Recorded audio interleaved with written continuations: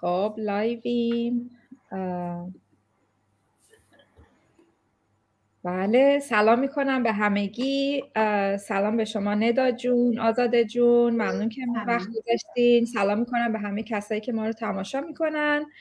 امیدوارم هر جا کسی خوب و خوش باشید. باز هم یه لایو دیگه ما همچنان میایم، همچنان هستیم، همچنان خبر خوب به شما میدیم تا اینکه شما بالاخره یه روز اینو قبول کنین. باید متوجه بشن چه شانسی رو از دست میدن. دقیقاً. خیلی ممنون، مرسی که امروز وقت گذاشتین. گفتم که یه سری اطلاعات امروز به افرادی که ما رو تماشا میکنن بدیم و کسایی که سوال پرسیده بودن یک سری از جواباشون رو میتونن توی این لایو بگیرن. امیدوارم که بهشون کمک بکنه که بتونن بهتر تصمیم بگیرن. ندا جون میخواین که خودتون رو معرفی کنی، شروع کنی؟ حتما سارا جون، خیلی ممنون از این که منو دعوت کردین. ندا هستم از شهر پرت استرالیا. بوده 7-8 سال دیگه شد. 8 ساله که وارد کشور استرالیا شدیم. زمینه تحصیلی من در رشته حسابداری هست، ولی که وقتی که اومدیم اینجا به هر حال تصمیممون بر این شد که بیزنس های خودمون رو داشته باشیم. هم من و هم همسرم الان در زمینه چارت ادویکیشن مشغول کار هستم و یه سالی هم هست که این کار آنلاین، بیزنس آنلاین رو شروع کردم و خدا رو شکر بسیار هم راضی هستم و همچنین خدا رو شکر میکنم که موقعیت نصیب ما شد و ما وارد این بیزنس شدیم. مرسی ندا جون، ممنون. آزاده جون؟ بله، منم آزاده هستم. من دانمارک زندگی میکنم. حدود 15 سال اینجا زندگی میکنم و منم حرفه اصلیم خب از ایران فیزیک خوندم، ولی خب اومدم اینجا تغییر خب یه خورده جهت دادم و طراحی صنعتی رو اینجا خوندم و مشغول تو همین رشته هم مشغول کار هستم دیگه. واقعیتش این بیزینس رو هم که من از حدود 4 ماه شروع کردم. مدت زیادی نیست هنوز نسبت به شماها، ولی خب خیلی خوشحالم. واقعیتش خیلی خوشحالم. همش میگم کاش زودترش کرده بودم و یعنی این مسیر شروع کرده بودم، ولی خب بازم خیلی خوبه. بالاخره خیلی کمک هست، همین که با آدمای خیلی زیادی آشنا میشیم و همین که کلا اصلا راه زندگیمون یه جهتی میگیره واقعا انگار. دقیقاً همینجوره. منم یه بیوگرافی کوتاه بگم. منم اسمم سارا جوانمردی هست. من هم حدود 12 ساله که به انگلستان مهاجرت کردم. شغل اصلی من دیجیتال گرافیک دیزاینر هست. به صورت کنترکت کار میکنم و من هم سال پیش، اواسط سال پیش تقریبا با این بیزنس آشنا شدم و تونستم که با این کامیونیتی آشنا شدم و تونستم که بیزنس خودم رو ران بکنم. مرسی، ممنون. من میخوام که امروز یه مقداری در مورد تجربه هامون بگیم اول در مورد این بیزنس و بعد بریم سر این که ما کلن چی کاری انجام میدیم. ندا چون شروع میکنیم لطفا. والا حقیقتش شاید بتونم بگم که این بهترین تجربه زندگی من بود. یکی از بهترین تجربه، نمیخوام بگم حالا بهترین، ولی یکی از بهترین تجربه های زندگی من بود و با ورود به این بیزنس در واقع زندگی من یه ذره معنا و مفهوم متفاوتی پیدا کرد. نه فقط از لحاظ فاینانشالی، بلکه از لحاظ روحی، از لحاظ مایندست من و از لحاظ اینکه خیلی از جنبه‌های شخصیتی آدم توی این بیزنس تغییر می‌کنه. توی این بیزنس میتونم بگم که خب تو شما دوستای خیلی زیادی پیدا می‌کنی و این کامیونیتی به قدر ساپورتیو هست و اینقدر مسائل مهمی رو در مورد اینکه چطوری تغییر رو توی زندگیتون ایجاد بکنین، چطوری مایندست هاتون رو تغییر بدین، چطوری موفقیت‌های زیاد رو توی زندگیتون هم از لحاظ روحی و هم از لحاظ درآمدی کسب بکنید. خب اینها به نظرم جنبه‌های بسیار موفقی زندگی میتونه باشه، چون ما که فقط به این دنیا در واقع نیومدیم که بخوام یه کاری رو انجام بدیم و در نهایت بریم. اینکه چطور سودمند باشی، چطور به دیگران کمک بکنی که اونها هم پله‌های ترقی رو طی بکنن و خیلی از مفاهیم انسانی که آدم توی زندگی روزمره‌اش دیگه یادش میره، مثلا با شرایط دنیای امروزی توی این بیزنس دوباره همه آپدیت میشه. یعنی نه تنها که شما، خب همه ما در واقع یه بیزنس رو شروع میکنیم که از نظر مالی پیشرفت بکنیم، خب این قضیه انجام میشه، خیلی خوبم انجام میشه، ولی خب خیلی از جنبه‌های انسانی هم در انسان و روحانی هم در انسان رشد میکنه که به نظرم میتونه خیلی کمک بزرگی باشه. مرسی ندا جون. آزاده جان تجربه شما چی بوده؟ آره منم کاملا با ندا جون موافق هستم. واقعیتش قبل از اینکه وارد این بیزینس بشم، اگه در موردش قبلا میشنیدم فکر میکردم فقط در مرحله حرف هست و یه چیزی شاید شعار باشه، ولی واقعا اینو تجربه کردم تو این مدتی که بودم. کاملا موافق هستم با ندا جون. یعنی یک جوری آدم، به نظر من این هستش که آدم خودش رو بیشتر میشناسه، روی سعی میکنه پرسونال یعنی شخصیتش رو پرورش میده. چی میگیم واقعیتش؟ خواستم کلمه دانمارکیشو بگم.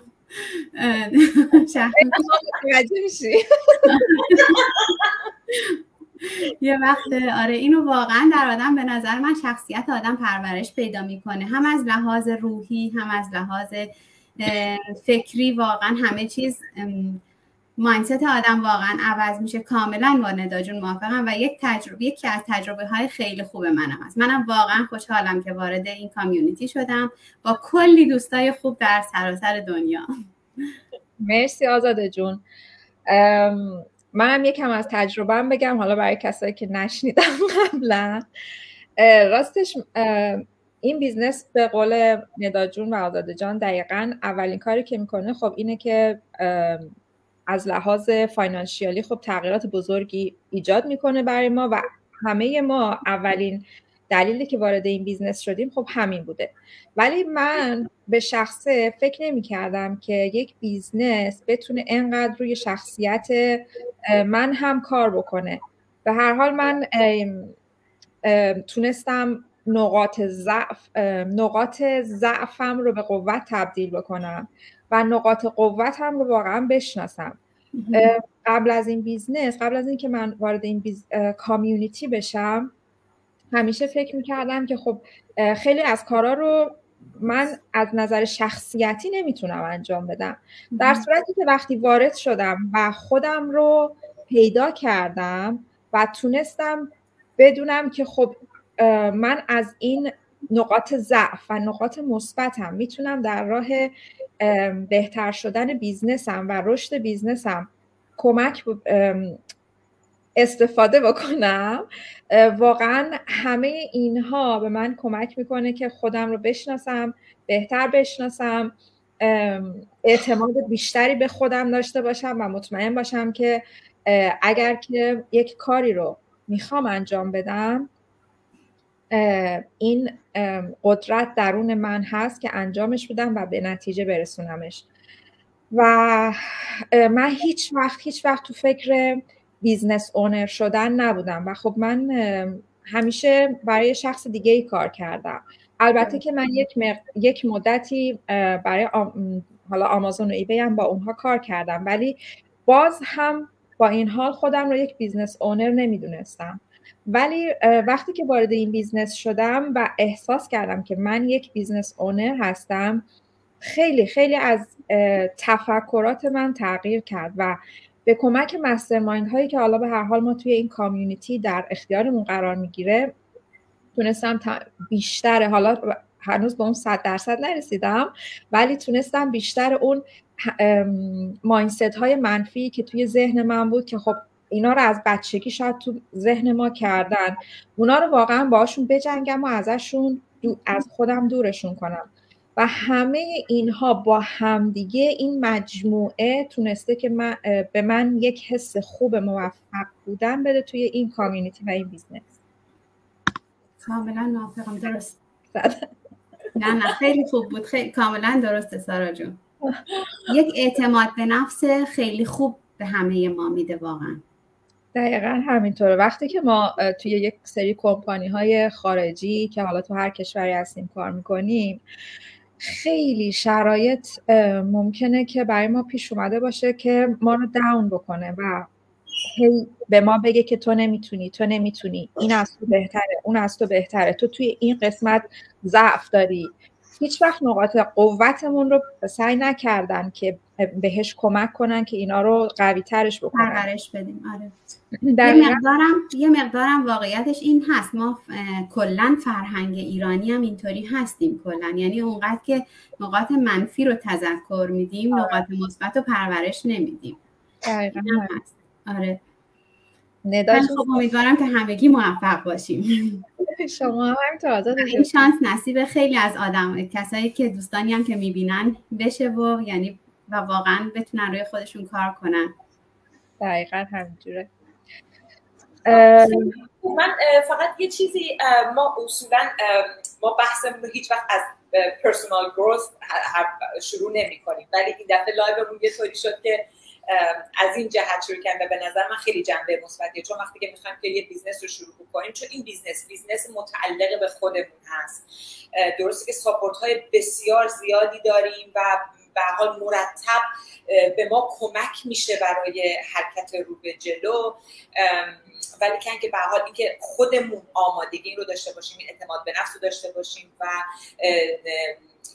بتونیم از لحاظش روحیش چالش هایی که باهاش مواجه میشیم و یک طوری رفع بکنیم و این بیزنس به ما و این کامیونیتی که توش هستیم این شرایط رو برای ما مهیا میکنه خیلی خوبه. ولی حالا به نظر من بریم سر اصل مطلب که حالا ما چه کار میکنیم توی این بیزنس و چطوری در واقع ما درآمدزایی میکنیم. من میخوام اینو از سارا جون بپرسم که سارا جون یک توضیح کلی در مورد روند کار ما و روند درآمدزایی ما بگیم و بعدش حالا با آزاده جونم یه صحبت بگیم. مرسی ندا جون. کاری که ما انجام میدیم این هست که ما یاد میگیریم که از طریق سوشال مدیاها کسب درآمد بکنیم و یاد میگیریم که چجوری به اشخاص جدیدی که وارد این کامیونیتی میشن هم کمک بکنیم و ساپورتشون کنیم که اونها هم بتونن بیزنسشون رو ران بکنن و کسب درآمد بکنن. این کامیونیتی شبیه یک آموزشگاه آنلاینیه که اشخاص میان، بخوام خیلی مثال ساده‌ای بزنم، اشخاص میان ترین میشن که آموزش بدن و در این حال کسب درآمد هم بکنن و بیزنس شخصی خودشون رو هم داشته باشن، بتونن حالا اگر که خواستن بیزنسشون رو هم حتی ثبت بکنن و این یک امتیازیه که کمپانی اصلی به افرادی که وارد این کامیونیتی میشن میده که بتونن از برند، از به هر حال ساپورت ها، از تولز ها و ترینینگ هایی که این کمپانی در اختیارشون قرار میده استفاده بکنن، یاد بگیرن، کسب درآمد بکنن و به دیگران هم کمک کنن که همین روندی که خودشون پیش رفتن رو انجام بدن و به کسب درآمد برسن. اگر که توضیح هم خیلی کامل نبوده میتونید کاملش کنید. به نظر من خیلی توضیحاتت کامل بود سارا جان، خیلی دقیق گفتی. فقط من یه چیزی رو اضافه میکنم، چون خیلی از کسایی که با من صحبتم کردن اینو میگن که آره خب چه کار میکنین، منم توضیح میدم واسهشون. و یه چیز دیگه، خیلی از آدم ها دوست دارن که این بیزینس رو، من میتونم اینو بگم که این بیزینس رو میتونن توسعه بدن، حتی اگه یک کسب و کار، یک ایده، یه نظری خودشون دارن، میتونن اون رو هم با این همزمان انجام بدن و به قولن با هم قاطی کنن، یا اینکه حتی یک بیزینس دیگه رو هم در کنار این ران کنن و انجام بدن. این میشه یک پایه، این بیزینس ما یک پایه هست که بهشون آموزش میده چطور از طریق صفحات اجتماعی بتونن ایده های خودشون رو به مردم نشون بدن و ازش کسب درآمد کنن. دقیقاً همینطوره. من یه چیزی بگم سارا جون، فقط در رابطه با صحبتی که شما کردین، در واقع همینطور هستش دیگه. من میخوام اینو بگم که همیشه فارا یک مثالی میزنه همسر من، حالا اونم چون توی این بیزنسه داره اسمش میاد. این ما یه بیزنسی داره که در زمینه آیتی. خب این همیشه ما مشکل ادورتایزینگ داشتیم و درآمدهای، یعنی هزینه‌های زیاد رو برای ادورتایزینگ می‌ذاشتیم برای این کار. خب همیشه این مثال رو میزنه، میگه وقتی من وارد این بیزنس شدم با توجه به اون ترینینگ هایی که به من داده شد، اون پکیج آموزشی، من یاد گرفتم که چطوری مهارت‌ها و اسکیلزهای ادورتایزینگ رو داشته باشم و بتونم برای بیزنس خودم ادورتایز بکنم. و بعد از اینکه واقعا این کار رو کرد، با یک هزینه و مبلغ بسیار پایینی تونسته که همیشه پیج خودش رو، بیزنس خودش رو روی صفحات اول گوگل نگه داره، در صورتی که مثلا ماهیانه شاید $200 $300 $400 ما فقط برای یه دونه پلتفرم برای بیزنس فاران صرف می‌کردیم که بتونه به هر حال بیزنس خودش رو تبلیغ بکنه. و من هم همینطور، منم برای بیزنس خودم واقعا دارم این کارا رو میکنم و اون پیج رو درست کردم و دارم ادورتایز میکنم. خیلی مسئله راحت تر انجام شده. میخوام اینو بگم که وقتی شما مهارت‌های سوشال میدیا مارکتینگ رو یاد میگیرید، اگر هم روزگاری نخواستید توی این بیزنس خودتون کار بکنید، که شاید بگم که شاید 5% هم نیست که بخواد این کار بکنید، چون اینقدر درآمدهای خوبی از اینجا کسب میشه، اینقدر اسکیلزهای خوب و به آدم میده که آدم واقعا خب چرا بخواد بره برای کسی دیگه کار کنه. ولی که اینها بعدها میتونن در شرکت‌های دیگه به عنوان سوشال میدیا مارکتر توی بیزنس‌های دیگه کار کنن، توی شرکت‌های دیگه کار بکنن و اونجا کسب درآمد بکنن.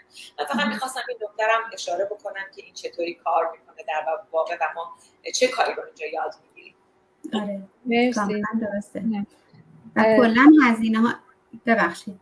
و خواستم بگم که و کلا هزینه‌های آموزش این سوشال مدیا مارکتر هم واقعا نسبت به جاهای دیگه واقعا خیلی مناسب هست، خیلی زیاد.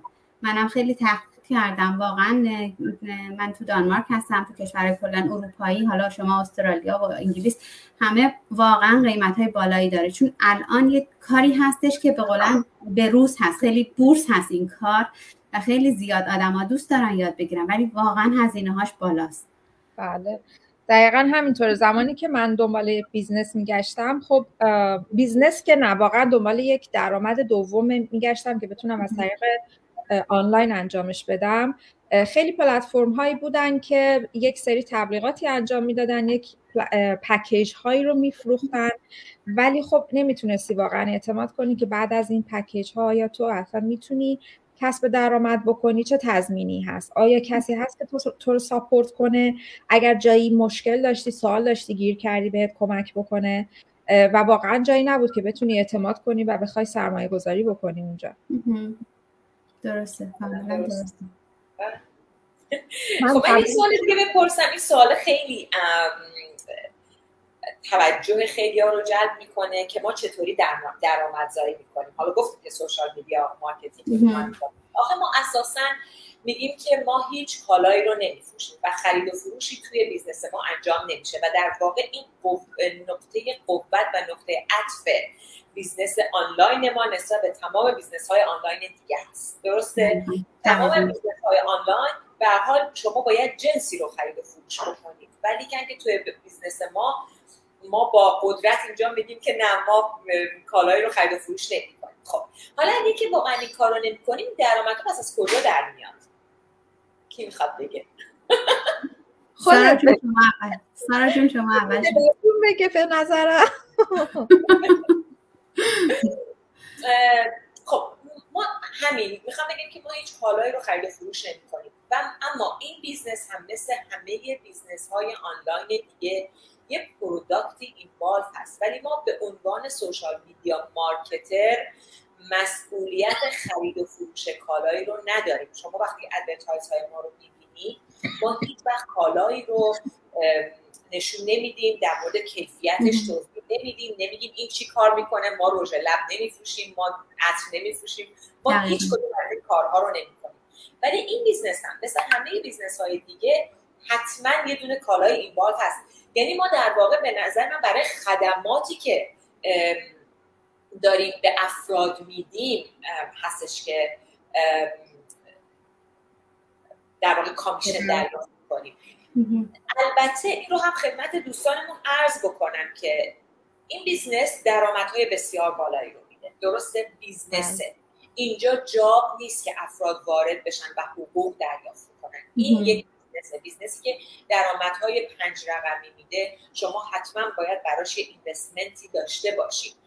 به خاطر همین ولی این اینوستمنت ها به قدری ناچیز هست و به اندازه است که برای افراد با درآمدهای مختلفی که دارن و با توانایی‌های مالی که دارن متفاوت میتونه باشه. و هر کسی، ما توی این بیزنس، حالا بچه‌ها بیشتر توضیح بدن که ما دانشجو داریم. خب یه دانشجو درآمد اونچنانی نداره، ولی خب این شرایط رو این کمپانی در واقع این شرایط رو برای همه مهیا کرده که همه شانس خودشون رو امتحان بکنن و همه بتونن درآمدزایی بکنن. از این دانشجو داریم تا کسی که در واقع داره پنشن میگیره و 70 سالشه. پس این تنوع سنی هیچ برای همه وجود داره و همه میتونن کسب درآمد بکنن، ولی حتما باید یک اینوستمنتی بکنن. بعد اینجا اینو می‌خواستم خدمت همه دوستان عرض بکنم در مورد اینکه حالا چه کسایی هم میتونن وارد این بیزنس بشن، چه بک‌گراند هایی و چه شرایطی. اینم دوستان اگه هر کدومشون توضیح بدن به نظرم خیلی خوب میشه. آزاده جون میخواین توضیح بدید؟ آره حتما.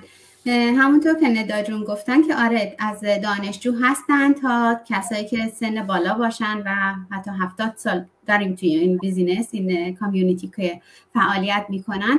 فقط تفاوتش این هستش که خب به اندازه این واقعا بیزینس هست، به اندازه‌ای که سرمایه میذاریم خب درآمدم داریم تا یواش یواش بالا بره این چیز ما، این به قولن اینوست ما و بتونیم کسب درآمد خیلی خوبی داشته باشیم. یعنی آدما نمیتونن به فکر این باشن که یک شبه بالاخره پولدار بشن و آره راه 100 ساله رو برن به قول معروف. ولی آره چی بود سوال؟ ببخشید. خواستم فقط رو قبلی رو کامل کنم. آره در مورد بک‌گراند آدما بود که مثلا آره بک‌گراند آدما درسته و واقعا همه آره چون که این آموزش ها من خودم واقعا هیچ زمینه‌ای برای بیزینس نداشتم. من واقعا هیچ وقت خودم فکر نمی‌کردم که بتونم یه بیزینس وومن بشم. اصلا همچین تصوری نداشتم. حتی همسرم هم به من میگفت مطمئنی که میخوای این کارو بکنی؟ اولش که شروع کرده بودم خیلی به من مثلا میگفت نگاه کن این کسی که اینطوری میکنه چقدر شرایطش اینطوری باشه، چقدر شخصیتش باشه، شکلی باشه. ولی واقعا از بس که این آموزش ها از پایه هست و هیچ چیزی رو جا ننداختن، یعنی اگر کسی آموزش ها رو پله به پله جلو بره واقعا در رشد کاریش، در رشد شخصیتیش، همه چیز واقعا روش کار میشه و کمک میکنه که به نتیجه برسه. من خودم میگم واقعا چند مدت اولش خب اولا یه مقدار گیج بودم که اصلا دارم چی کار میکنم، درست هست این کاری که اصلا میکنم، فعال شروع کردم. ولی بعد از واقعا 1-2 ماه 1.5 ماه که گذشته بود دیگه کاملا خیالم راحت شد که جایی درستی اومدم. و آره و واقعا فرقی نمیکنه چه بک‌گراندی داشته باشی، چقدر تحصیلات داری، چقدر زمینه کامپیوتر بلد هستی. فقط باید یه مقدار انگلیسی بلد باشن که بتونن همزمان با مسترمایندها بتونن ببینن و گوش کنن و چون پایه آموزش ها هم به زبان انگلیسی هست. ولی خب منم خودم میگم من انگلیسیم پروفشنال چیز نیست، ولی خب میتونم خودم رو قشنگ چیز کنم، آماده کنم و قشنگ پیش ببرم توی این آموزش ها. بسیار عالی. مرسی آزاده جون. اینجا من یه چیزی اضافه کنم. ما توی این بیزنس حالا بک‌گراند که میگیم خب شغل‌های خیلی مختلفی هستن. ما پلیس داریم، اشخاصی هستیم که توی دولت کار میکنن، اشخاصی هستیم که حتی چی بهش میگن اکانتنت هستن خودشون. و به همه این افراد اعتماد داده شده از طرف کمپانی و کامیونیتی که میتونن این بیزنس رو به هر حال بک‌گراندی شروع بکنن و این بیزنس کاملا قانونیه به هر حال. و اینکه شما همونجور که آزاده جون گفت خب احتیاجی نیست که خیلی چی بهش میگن کامپیوتر رو در سطح عالی بدونید و آموزش هایی که ما میگیریم همه ویدیو بیس هست. به هر حال فالو کردنشون خیلی راحته، ولی همونجور که باز هم آزاده جون گفت به هر حال یک مقدار انگلیسی باید بلد باشید و کامپیوتر که بدونی اصلا مثلا نمیدونم دیگه کارهای روزمره‌ای که همون با کامپیوتر و تکنولوژی انجام میدید اونها رو در اون حد بدونید که یه اکانت میخواین درست کنین، پسوردش یادتون رفت چجوری پسورد عوض کنین. ولی بقیه مطالب کاملا چی بهش میگن به صورت کامل و ویدیو بیس توی ترینینگ ها هست، بنابراین همه افراد با هر پیش زمینه‌ای که داشته باشن میتونن که این بیزنس رو شروع بکنن. دقیقاً درسته. دقیقاً همینطوره. و فقط و این در مورد قانونی بودنش هم که خیلی خوب بود اسم آوردی سارا جون، چون که واقعا یک مسئله خیلی بزرگی تو کشورهای مثلا اروپا، آمریکا همه هست که بالاخره مالیات همه جوره دنبال ما هست، همه جوره، یعنی یک نقطه پیدا کنه که بتونه غیر قانونی احساس کنه باشه سریع بسته میشه و جریمه میشیم و همه اینا هست. ولی خب کاملا این قانونی هست و همه اطلاعات درآمدی ما چه خودمون بخوایم چه نخوایم به دولت اعلام میشه. دقیقاً همینطوره. سارا من در صحبتی که در ادامه صحبتی آزاده جون کردن اینو خدمت دوستان عرض بکنم. بله این بیزنس کاملا قانونی، تکسبل هست، یعنی خب شما باید به ازای درآمدی که دارید به دولت تکس بدید، هیچ راه فراری هم وجود نداره. ولی یه مزیت خیلی خوبی هم که داره این هستش که شما وقتی که اینوستی میکنید و در واقع پروداکت رو برای مصرف شخصی خودتون میخرید، بعد در پایان سال مالی هزینه‌ای که برای این بیزنس کردید، هزینه‌های ادورتایزینگ، هزینه‌های آب و برقتون و نمیدونم اینترنت که مصرف کردید، چون به عنوان هوم آفیس هستین میتونید همه اینا رو کلیم بکنید و از تکستون، میزان تکس خانواده‌تون در واقع کم بکنید. و ما واقعا این کارو کردیم. ما پارسال خب به خاطر هزینه‌هایی که توی این بیزنس کرده بودیم و به هر حال هزینه اینترنت، آب، برق، نمیدونم این چیزا رو کلی از حساب تکسمون کم شد و روی تکس ریترنمون در واقع اومد. و به نظر من این یکی دیگه از زیبایی‌های این بیزنس هستش که میتونید هزینه‌هاتون رو هم یه جورایی کاور بکنید. دقیقاً درسته. حالا کاش برای دوستان ما همش در موردش صحبت کردیم، برای بگیم که چجوری میتونن اگر کسی مایل باشه چجوری بتونه اقدام کنه و اطلاعات بگیره. آره حالا شما لطف کنید بگین. شما کیه؟ من بگم؟ ندا جون سیاسارا جون بگم. خب اگر که علاقمند هستین که امیدوارم انقدر علاقمند شده باشید که حداقل بیاین ایمیل هاتون رو وارد وبسایت های ما بکنید. اولین استپتون این هست که اسم و ایمیل آدرستون رو توی وبسایت هایی که حالا توی پیج هامون این ویدیو میره و توی حالا کامنت ها و کپشن ها میتونید وبسایت ها رو پیدا بکنید. ایمیل ها و اسماتون رو توی وبسایت های ما بذارید که ما بتونیم از طریق ایمیل اطلاعات اولیه رایگان رو در اختیارتون قرار بدیم.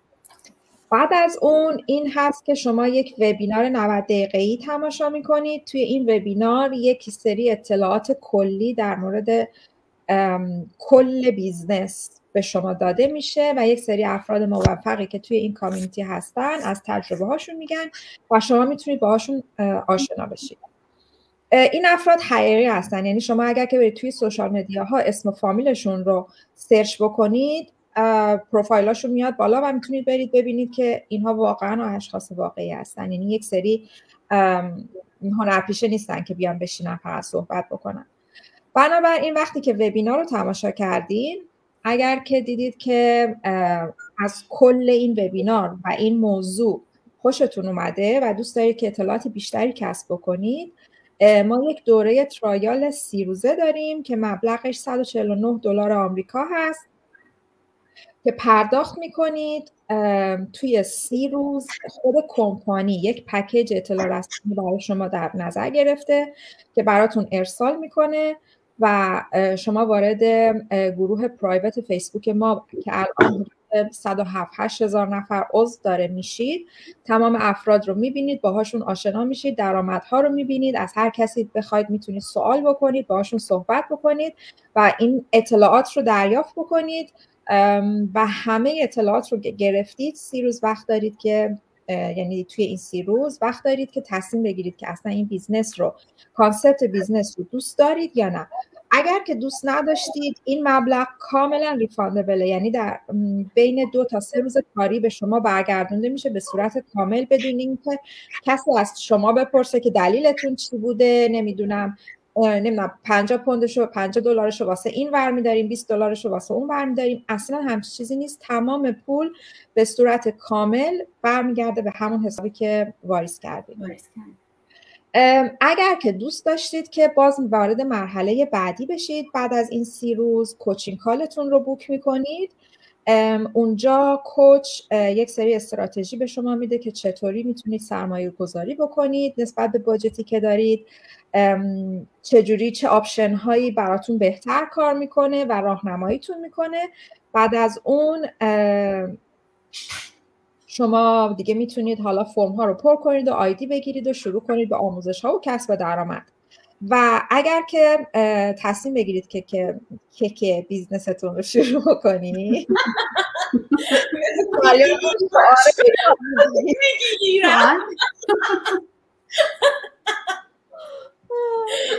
نمیگیریم. آره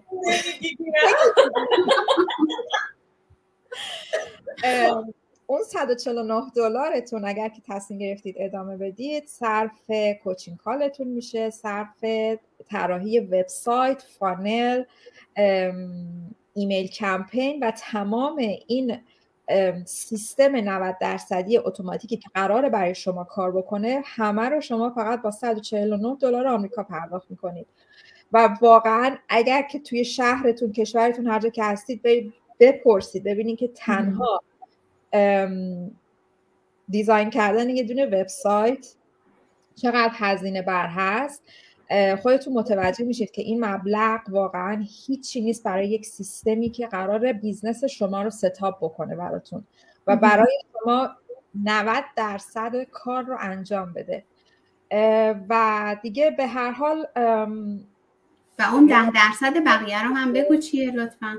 10%ش این هست که شما برای این بیزنستون وقت بذارید، زحمت بکشید. 10% شما، اگر 10% شما نباشه اون 90%ش کاری نمیتونه بکنه، اون 80% هیچ کاری براتون نمیتونه بکنه. بنابراین اون 10% 20% یعنی ارزشش اوله بالاتره، به خاطر که به هر حال شما یک شخص هیومن هستید دیگه، انسان، باید یک کاری بکنید که اون سیستم هم بتونه برای شما کارش رو انجام بده.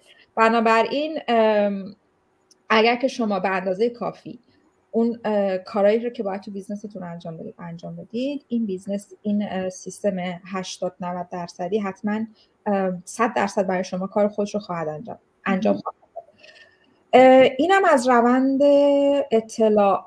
و من میتونم یه چیز اضافه کنم و اینکه این بیزینس یه بیزینسی هستش که در سراسر دنیا ران میشه. یعنی فقط ما ایرانیان نیستیم اینجا جمع کوچولویی درست کردیم و داریم این بیزینس نه، واقعا توی همه کشورها. و الان تا همونطور که سارا جون گفت بیزینس ما 107-108 هزار نفر عضو داره و از همه ملیتی، از همه کشورایی، از همه چیزی زبانی دارن این بیزینس رو انجام میدن و کاملا قانونی. کمپانی که ما باش کار میکنیم یک کمپانی ژاپنی با بیشتر از نزدیک 50 سال سابقه درخشان. یعنی 14 سال پیش کمپانی ما و کامیونیتی که ما درش هستیم یکی از این جمله رو من نمیتونم بگم، 3 برترین کامیونیتی دنیا شناخته شد. درسته؟ الان گرامرش درست گفتی. آره. و ولی 5 سال هست که آنلاین رو داره انجام میده. آره. 5 ساله که این کمپانی هم مثل خیلی از کمپانی‌های بزرگ دیگه رو آورده به سیستم آنلاین و به هر حال داره به خیلی از افراد کمک میکنه که بتونن شرایطشون رو تغییر بدن و بتونن که به قولن با وقتی که میذارن، زحمتی که میکشن، بتونن کلمه ثروتمند رو الان من میتونم اینجا استفاده کنم، ثروتمند بشن. چون ثروتمند بودن فقط به جیب پر از پول نیست، این هست که شخصیت شما عوض بشه، مایندست شما عوض بشه و همه این کارا توی این کامیونیتی واقعا انجام میشه. دقیقاً درسته. من واقعا خوشحالم. اتفاقا خیلی جالبه که خب تمام کسایی که وارد این بیزنس میشن بعدش میگن که کاش که زودتر ما وارد شدیم و واقعا فرصت رو از دست دادیم. البته که من واقعا معتقدم که به هر حال برای هر کسی یه چیزی یک زمانی داره و انگار که خدا مقدر میکنه که تو توی اون زمان با توجه به شرایطی که داری وارد یه مسیری بشی و حتما هم همینطوره. به هر حال اگه که مثلا من 1 سال پیش وارد این مسیر شدم، خب به هر حال شاید برای من اینجوری مقدر شده بود. ولی این رو بدونید دوستان عزیز که اگر که ادهای ما رو میبینید، اگر که الان توی پیج ما هستید، تصادفی نیست واقعا. در واقع این چانس به افراد داده میشه، به افرادی که یه جورایی دلشون میخواد که زندگی خودشون رو تغییر بدن به یه فلکسیبیلیتی چه مالی چه از لحاظ تایم داشته باشن، بتونن زمانهای بیشتری رو با خانواده بگذرونن، بتونن توی مسافرت، حالا به هر حال برای همه ما این سری مشکلات پیش میاد، دوست داریم که بریم توی مثلا ایران بریم حالا یه کشور دیگه، هر چیزی، ولی بتونیم اونجا هم کسب درآمد کنیم. همیشه این نگرانی مالی ما رو نخوره که در ما رو در نیاره. و خیلی از مزیت‌های دیگه‌ای که به خاطر فلکسیبیلیتی این بیزنس به همه ماهایی که توش هستیم به ما داده شده، در واقع این عزیزان این فرصت رو از دست ندن. این فرصت برای اینا هم مهیا شده که الان دارن اینا رو ما رو میبینن، هیچ چیزی رو از دست نمیدن، برن چک اوتش بکنن. سیستم طوری طراحی شده که حتی اگر شما $149 هم پرداخت میدید، همونطور که سارا گفت، این برای شما ریفاندبل هست. فقط به شما این اپورتونیتی رو میده که بیاین 30 روز وارد یک بیزنس بشید، مدل بیزنس رو ببینید، درآمدها رو ببینید، با افراد واقعی در تماس باشید و بعدش نخواستید که این فیت شما نیست و دوستش ندارید، خداحافظ شما بدون هیچ بهانه‌ای برید. یعنی هیچ چیزی رو از دست ندادید، فقط اومدی یه مدل بیزنسی رو مورد امتحان قرار دادی و شرایط رو متوجه شدی. یعنی به نظرم اینجا این کمپانی یه طوری دیزاین شده، یه طوری برنامه‌ریزی کرده که این شانس رو به همه افراد میده و هیچ کمپانی دیگه واقعا این کارو نمیکنه. میگه که اوکی میخوان که وارد بشین، خب این یک ممبرشیپ داره، بیا وارد شو، بعد خواستی ادامه بدی، خب ادامه بده، نخواستی هم که پولت رفت دیگه. ولی واقعا این کمپانی این کارو نمیکنه و واقعا فوق العاده است. حالا دوستان هم اگر که دوست دارن به حال میتونن این شرایط براشون مهیا شده، بیان بررسی کنن توی وبسایت‌هایی که از ما رجیستر بکنن، بیان مدل بیزنسی رو بررسی بکنن و امیدوارم که همونطور که این بیزنس برای همه ما داره کار میکنه برای این عزیزان هم کار بکنه. حتما همینطوره. من یه چیزی اضافه بکنم، متاسفانه شروع این بیزنس از داخل ایران و داخل افغانستان امکان پذیر نیست به چند دلیل. یکی این که به خاطر سانکشن هایی که واسه این دو کشور وجود داره، دو این که اصلا این کمپانی بیزنسش برای این کشور ستاپ نشده و هیچ امکان تجاری با این دو کشور وجود نداره. امیدواریم واقعا یک روز این شرایط عوض بشه، چون خیلی از افرادی که توی ایران هستن دوست دارن که این بیزنس رو شروع بکنن و چقدر خوب میشد که اگر میتونستن کسایی که توی ایران هستن این بیزنس رو شروع بکنن، چقدر زندگی ها واقعا تغییر میکرد. ولی متاسفانه این شرایط وجود نداره. بنابراین لطفا اگر که از ایران، از داخل ایران و افغانستان هستین، ثبت نام نکنید. حتی اگر عزیزا فکر میکنید که بیاین اطلاعاتو بگیرید برید بیزنس خودتون رو توی کشورتون ستاپ بکنین، امکان وجود نداره، چون اون اطلاعاتی که به شما کمک میکنه توی دوره ترایال میتونین دریافت بکنین. بنابراین ثبت نام کردن تنها هیچ کمکی بهتون نمیکنه. دقیقاً درست. مرسی از همگی. ممنون ندا جون، ممنون آزاده جون، مرسی که وقت گذاشتین، از اطلاعات مفیدی که دادین. مرسی از شما. قربان شما. اگر که سوال صحبت چیزی دیگه ای دارید اضافه کنید که خوشحال میشم. من بگم نه، من چیزی که ندارم. خیلی ممنون از وقتت سارا جون و همینطور شما ندا جون، و اینکه امیدواریم که تعداد زیادی علاقمند شده باشن که زندگیشون را بخوان عوض کنن و یک فرصت دوباره تو زندگیشون پیدا کرده باشن. یه چیزی فقط من اینجا بگم، 1 روز توی این بیزنس مساویس با 1 ماه از دست رفتنه. حواستون باشه. من خودم 6 ماه به راحتی از دست دادم و خیلی پشیمونم. اگر که دارید به این موضوع فکر میکنید، فکر کردن تنها واقعا هیچ تأثیر مثبتی نمیذاره. فکر کردن زمانی خوبه که شما اطلاعات رو هم در اختیار داشته باشید. پس بیاین اطلاعات رو بگیرید و در موردش فکر بکنید. وقتی اطلاعات ندارین در مورد چی میخواین فکر بکنید؟ یه خورده باید یه وقتایی یه خورده شجاع به قولم بشیم، یه خورده دلو به دریا بزنیم. آره مرسی ندا جون. همین دیگه. من میخوام بگم که بعضی ما ایرانی‌ها یه ذره اعتمادمون، نه تنها ایرانی‌ها، البته به خاطر شرایط دنیای آنلاین و نمیدونم اسکما و خیلی چیزایی که به هر حال توی دنیای امروزی وجود داره، خب یه ذره اعتماد کردن مشکل شده و من کاملا به همه عزیزان حق میدم.